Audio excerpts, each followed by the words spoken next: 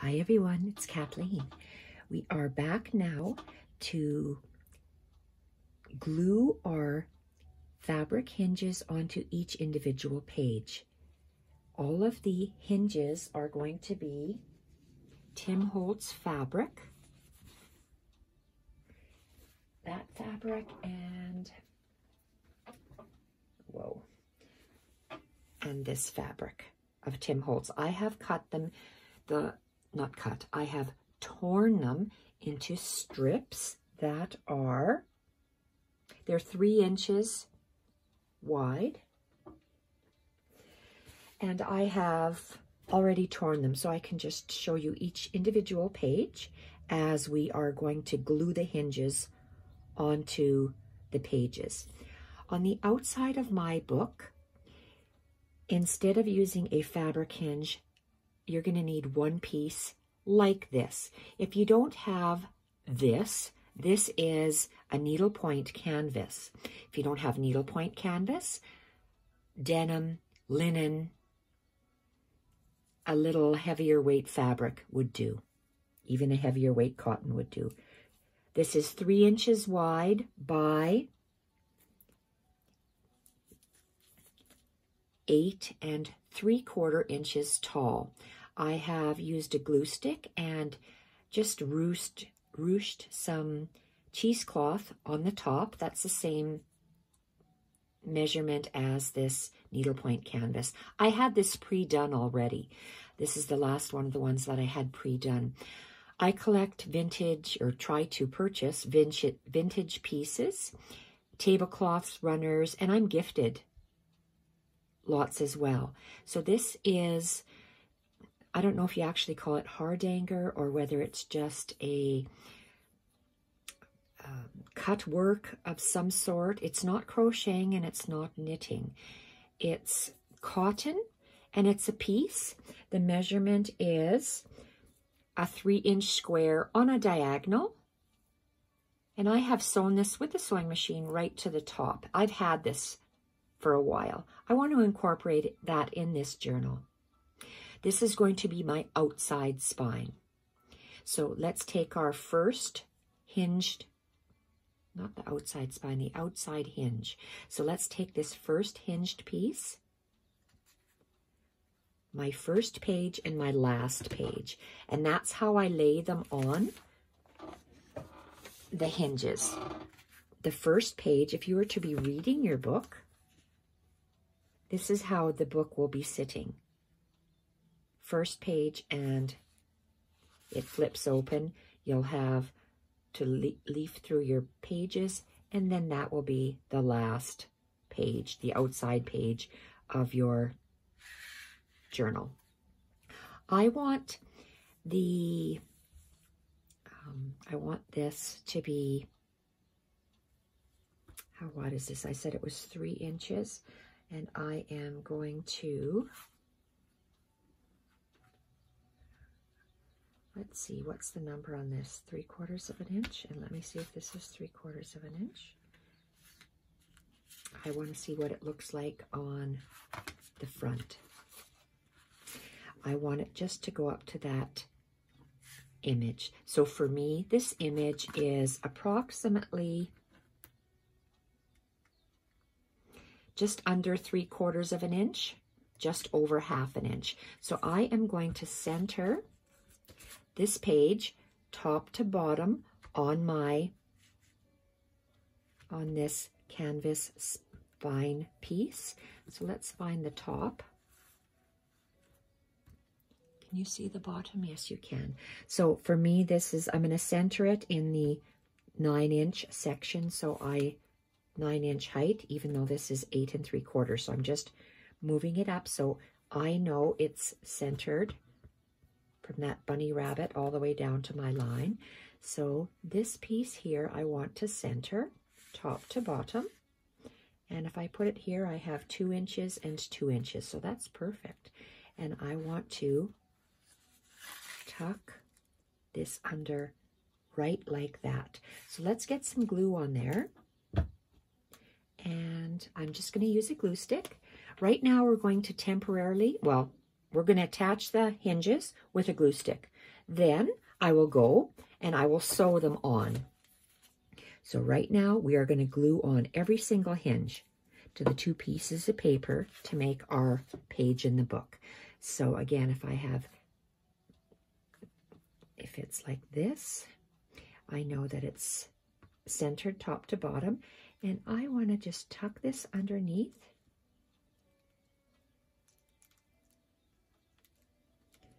And I'm going to butt my canvas right up to this image. And I might have to hold this with, I'm going to use paper clips for now, because it's not going to be totally glued. This canvas is not like a paper which sticks automatically. So I'm just going to have it held on with those clips for now. I will be going on my sewing machine after I'm finished gluing all of this with you. I will be double stitching on my hinges. I always do that. I like to do that. So I'm going to flip this over so it's like you're reading your book, and center it again top to bottom. This is how this page will sit in our book when it's closed. It'll be like that. So I want to lay this page on top of here. So let's lay it on the back page. If this is about 1/2 inch, approximately 1/2 inch onto the page, is 1/2 inch onto this needlepoint canvas, I'm going to have this one on. Where would 1/2 inch go? 1/2 inch would be about like that. Let's do this one because it's a heavier piece. Let's go 3/4 inch. So I'm going in a little bit deeper, 3/4 inch. So I'm going to need a glue stick all along here. This piece, this back page is going to be very, very hard on my sewing machine, but I like the way it's going to look. So I'm going to do it really, really slowly by hand on there. So here we have it. I'm centering this page top to bottom. There's just a slight bit overhang. And I want to use, again, paper clips just to hold. I'm sliding it down. You may not see it, but I'll bring it up. So I'm just attaching the paper clips so it just holds in place while it dries, or until I get to the sewing machine. So I want to flip it over to show you. This is what the outside of our journal, it'll be sewn with twine, and this will be, the signatures will be sewn in with twine is what I mean. And then the hinges will be double stitched on with a sewing machine. So I'm going to lay this, and I'm going to be stacking the pages one on top of the other, just like this. I'm going to set it to the side, and we're going to continue going. Oh gosh, this is the next page.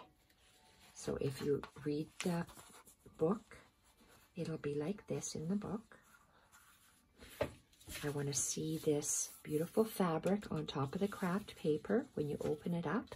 And then this is the second last page in your journal, and it's going to be glued onto that fabric hinge. So you'll see this beautiful piece of fabric on there. So let's lay it down, move them both to the sides, and let's move our, you see how I said it was a 3-inch piece of fabric? If I cut exactly on the 3-inch mark, when you tear it and remove some of the threads, it's going to be just a hair narrower than the 3 inches. How do I know how long to make my hinge? There's different schools of thought. You can see how my end page is taller my front page or my second page is smaller or shorter. So up to the first first half of my book, I'm going to be using, my rule of thumb is the shorter piece of paper I'm going to extend slightly, about 1/4 of an inch taller and longer than the height of this page. It may even be a little bit longer, maybe 1/2 an inch. So let's center this.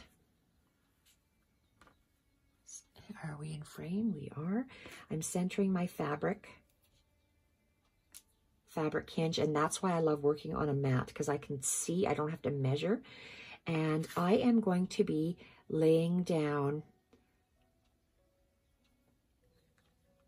I'm going to go in and at this 1 inch from the right side, I'm going to lay it down, and I'm going to go 1 inch from the other side and lay it down. So let's get our glue stick, attach the glue. The glue temporarily holds it in place. If you were working with fabric, you'd be pinning it on, but because we're working with a journal page, we are going to use glue. And I'm following this line to make sure that I'm going in. It's about 3/4 of an inch, or not quite 1 inch, because you can see how my bit is frayed here. I'm following that line, so I'm leaving myself a 1 inch gap. This piece, we're going to invert it on the back and add a glue stick on the back of that page. And we are going to make sure the craft is straight. And I'm going to center this top to bottom on the hinge. Make sure it sticks up the same amount top and the same amount bottom over the edge. And then I'm going to place it down. When it dries, and you'll see it all stitched and sewn, it's going to look so beautiful in your book. So I'm going to leave it like this and place it on top of my page that I've just done. And we keep working all the way down. So my next page, folded in the book, will look like this. It's your 2 pieces of paper sandwiched between the hinge, but you're leaving a 1 inch portion in between. You could leave a little bit, or you could leave a lot. I'm leaving a lot. So let's place this down. The fabric hinge, making sure the writing is right side up.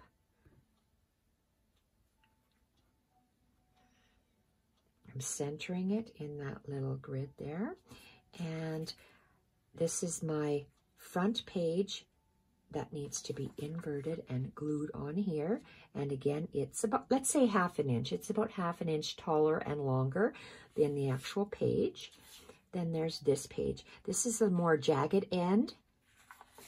Oh, I have to use that one because it's from my bag, it's doubled. So I am going to stick this one down.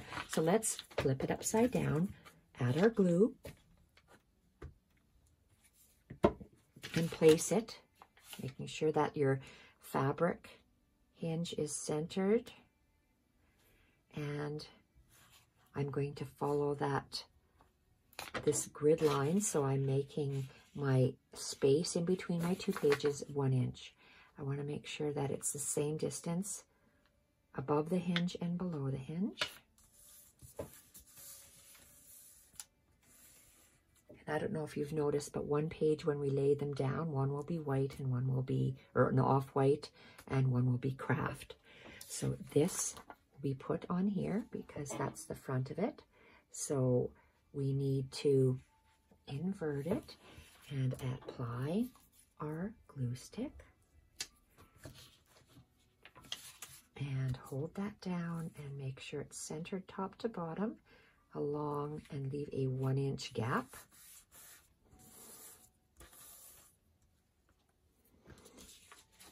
When it's closed, this is what the page will look like. We're not finished embellishing the craft portion because I need to see the pattern of paper that I have oops, I have to make sure I don't make this full.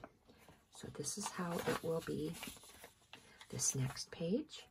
So I'm placing the fabric down, making sure the fabric is so it's right side up so I can read the writing, centering it. And again with the oh, why did I do that? It's reading like this. So this is the more flatter edge. I'm going to put the flatter edge on the fabric because I like to see the more crooked portion of the paper. And this is out of these two pieces of paper, this is the shortest one. So that's where I measure the height of my hinge. And it's about 1/2 inch taller and higher and lower than the page. So let's invert this page, apply a glue stick. Is that centered? Yes. And line it up with the line. So I know I have a 1-inch spine. And I see that it is not quite even. So let's do that again. Glue stick is forgiving. You can take it on and off. So this page will be put here. Let's flip it upside down. Attach our glue stick and hold. Line up with my mat.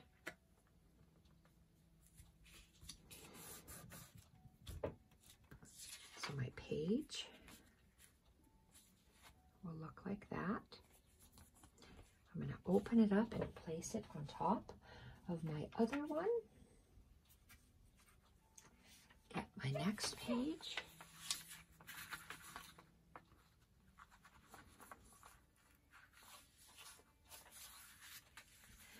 Make sure our hinge is the correct reading way.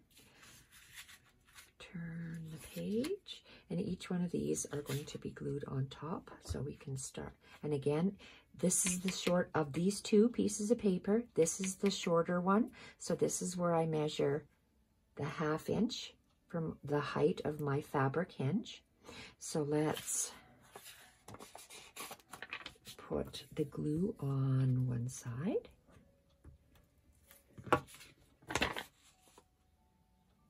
Making sure it's centered top to bottom, leaving a 1-inch gap between the two pieces of paper.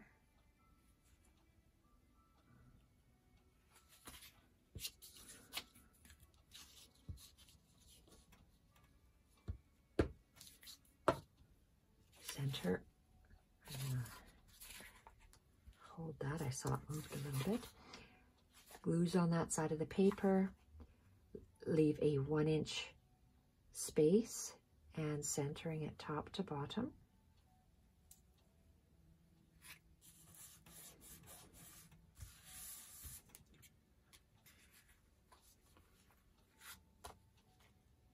It's going to be nice once we added the lace fabric embellishments.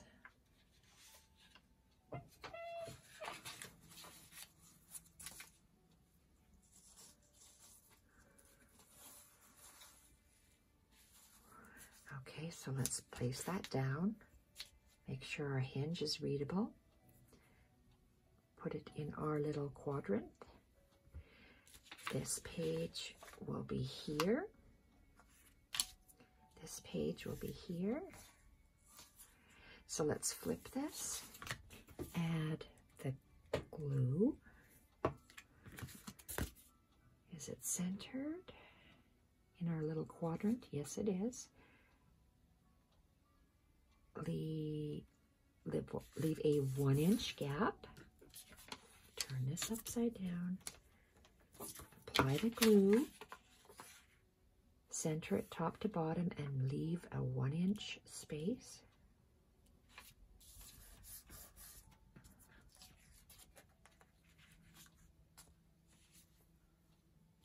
Beautiful. Our next page. Oh, sometimes it's just hard to gather.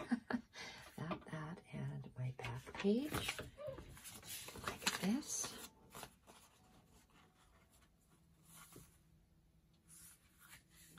Making sure our fabric is readable, centered in that 3-inch quadrant. This is the page, turn it, and this is the page. I'm going to flip it, add my glue. Whoopsie. Glue stick is quite moist, which is good because it will stick better to the fabric. Check, making sure it's centered, going along that line, centered top to bottom, and flip this, add glue, hold, and I see it's not straight. I'm lining it up with that line, centering top to bottom on the hinge and leaving a 1-inch gap.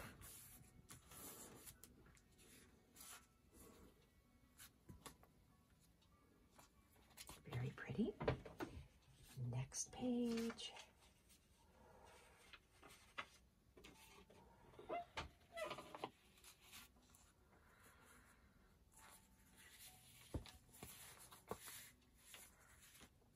Take our hinge, make sure we can read it, put it in our quadrant.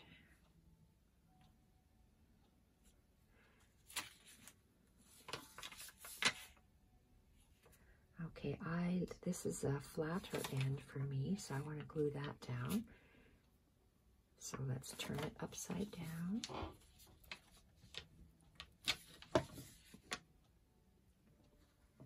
Center it top to bottom. And this one, upside down, glue stick. Make sure that's lined up. Straight, center top to bottom. Leave a 1-inch space.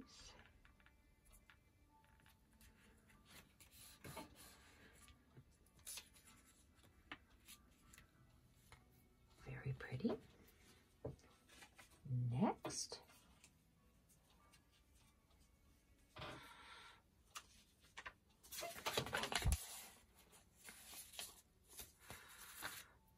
make sure we can read our writing on the fabric, center it in our quadrant. Oh, nope, it's like this.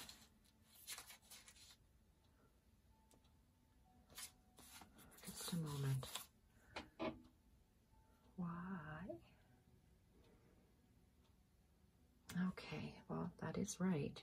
It's on this side. But, okay, so it's going to go like this because I want to see that open. So it's going to go like this. I'm going to invert it.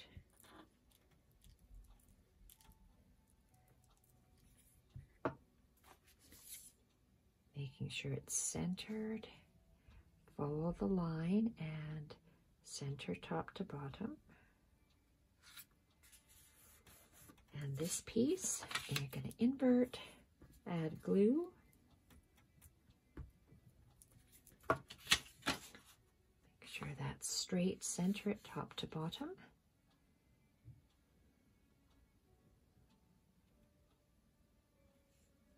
And you'll notice that I used this piece because this is in the, we're still, when we lay our sheets on top of each other, this is still in the first half of the book. That's in the second half of the book. So in the first half of the book, I want to make sure that all the hinges extend beyond that first page.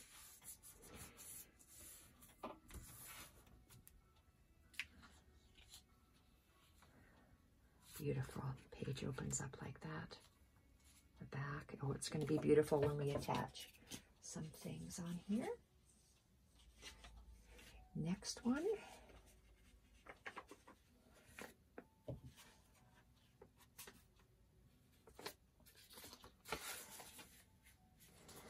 Next one's going to sit like this.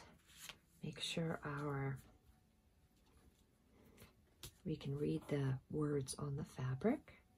Center it in our little quadrant, top to bottom. This is the page. And this is the page. Perfect. I don't like to see that little bit, so I'm going to stick, it's part of my paper bag.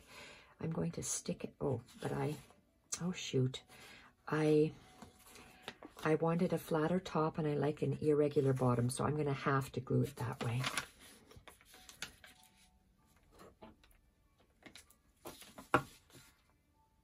Centered in our quadrant, center top to bottom and up to that line, leaving a 1-inch gap. Flip this upside down. Oh, look at how crazy I sent that one. Let's center this. And center top to bottom and leave an inch.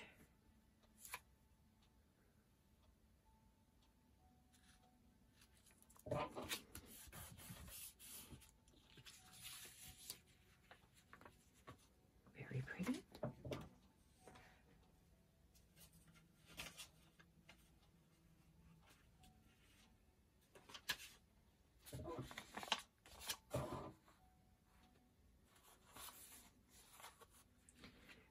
Make sure you can read the writing if there is any on your fabric. Center it top to bottom and within that 3-inch spine bit. This is how it'll sit. And flip this, add the glue. Hold my fabric hinge, center top to bottom along that line. And I like the more ragged edge on that side, so I'm going to glue that down. I'm going to glue the straighter edge to the fabric and have the more jagged end on the outside because I like that, to make sure that my page was straight. Center the brown, the craft one, top to bottom, and leave a 1-inch gap. Gosh, that's beautiful. Love that. Papers are really pretty. And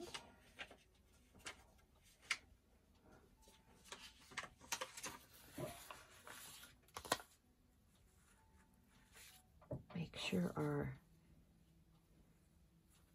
fabric is right side up so you can read it.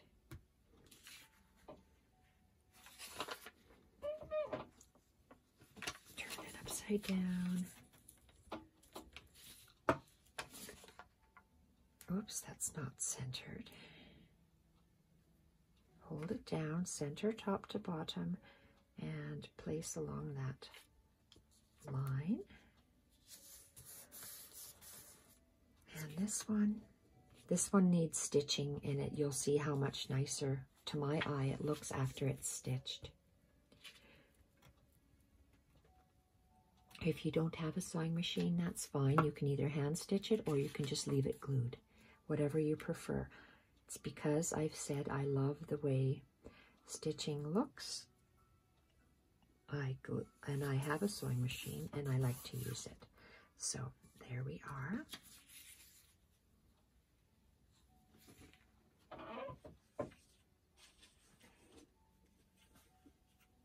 Getting close to the end. This is a colorful hinge.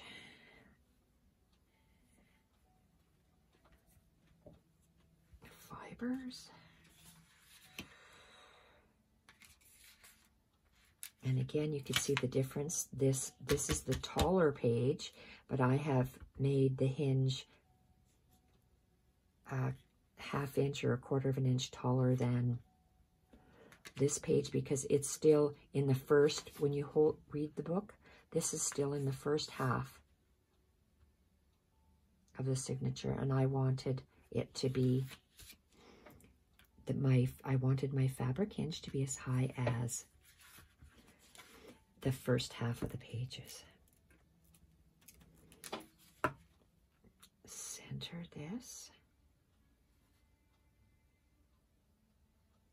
Line it up with that line, leave a 1-inch space.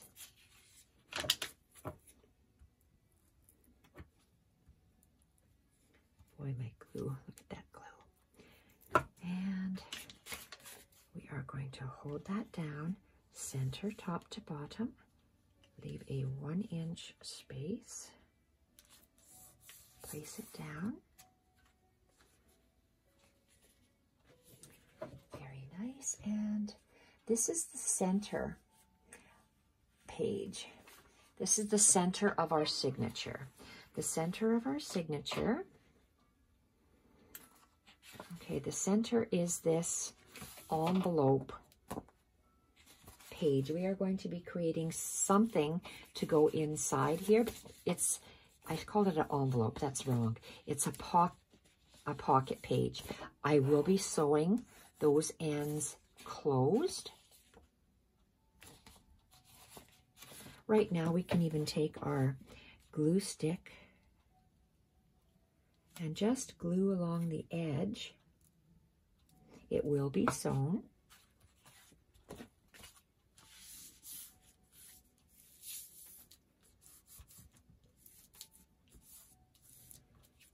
So we'll have a little pocket in here, and this will sit this way, and that will sit on here. This fabric is, okay, what can I show you? I have two kinds of Tim Holtz fabric. I'm going to say this is the more yellow fabric. I only used a piece for the center here for this yellow fabric. If you don't have two kinds of fabrics, that's fine. Just use this one. It'll work equally as well. But I'm going to put that like this. Center it top to bottom, and let's add the glue.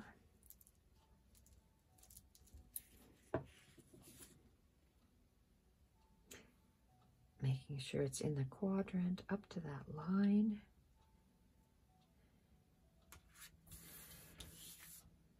That's our next page.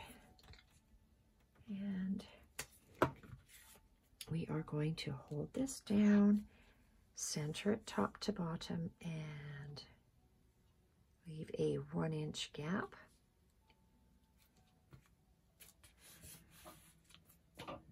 Now, I wonder, should I put another piece on here? Because it's the center. Yay or nay?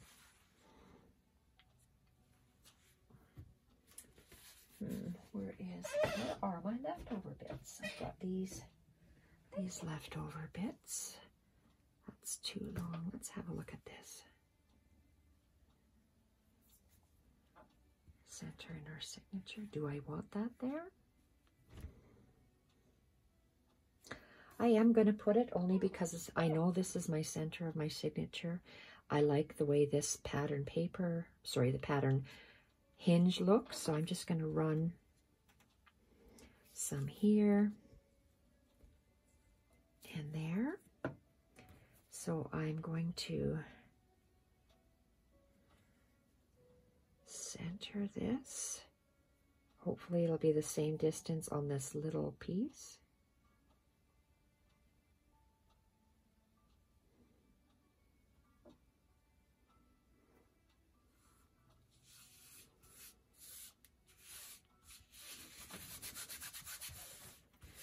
Okay, so I'm going to go off camera right now, and I am going to sew all my hinges on. This is how we look so far. We'll be back. Oh, so I said I'm going to stitch, double stitch on each of these hinges. Every single page, every page. This is the center pocket page. I know that I have to double stitch my pocket closed, and I'm going to double stitch. Now this is the back half of my book because this is the center of my signatures. I am going to double stitch, double stitch, double stitch, all the way to the end. Double stitch. Hopefully I can double stitch on this heavy, heavy, heavy paper. If not, we'll have to figure something else out. So off I go to the sewing machine, and we'll be back in the next video.